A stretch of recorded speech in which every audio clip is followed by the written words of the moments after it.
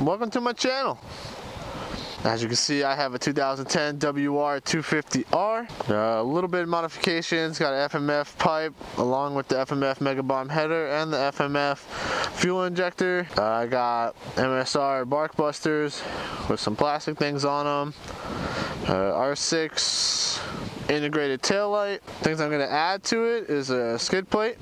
And that's about it for that. Let's talk about my channel for a little bit. My channel is youtube.com/NJBIKELIFE. As you guys know, it's a new channel. I had it previously for my mountain biking stuff, but it's cold now. Not much mountain biking going down.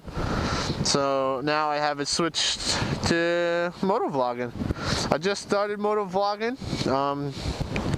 Recently got a DR200 SE 2006.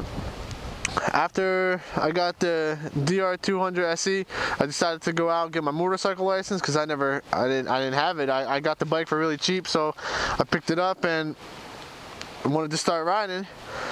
So after I got the day I bought the motorcycle, the next day I went to the DMV, got my permit, took the written test in New Jersey, got my permit.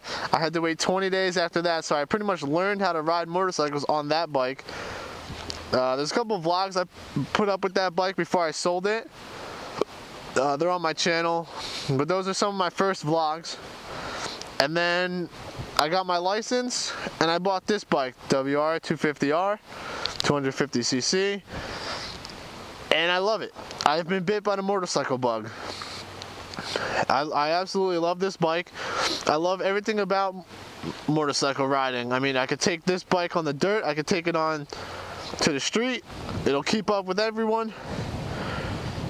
And I just really enjoy, riding motorcycles now.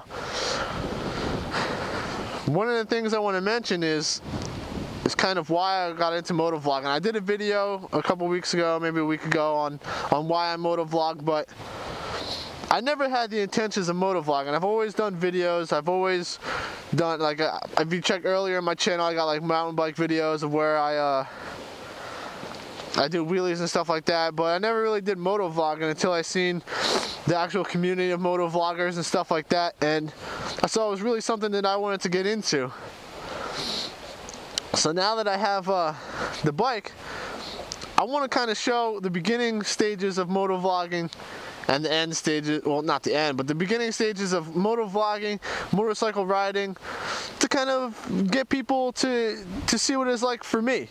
I just started riding. I never had intentions of riding a bike. I was able to purchase that other bike really, really cheap.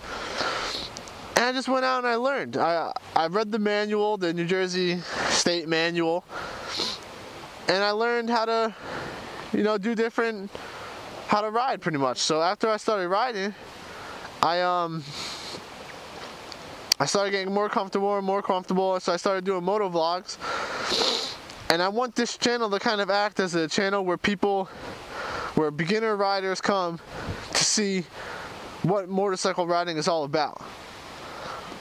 The channel is here because I found it comfortable and fun to make videos while on my bike. So I made the channel for beginner riders to come, and maybe they're intimidated about motorcycle riding, maybe they have stereotypes about motorcycle riding. So I made this channel kind of act as a like a guideline, no, not a guideline, like a reference that motorcycle riding really isn't that bad. You gotta know what you're doing, you gotta be smart, and if you're scared, ask me questions. I'll tell you how I first got into riding. I'll tell you how I was able to overcome some fears that I had, because I was definitely scared to get on these things. I used to have an old 125 Suzuki, and that thing scared the shit out of me. But now that I have this, I mean, I'm comfortable with it.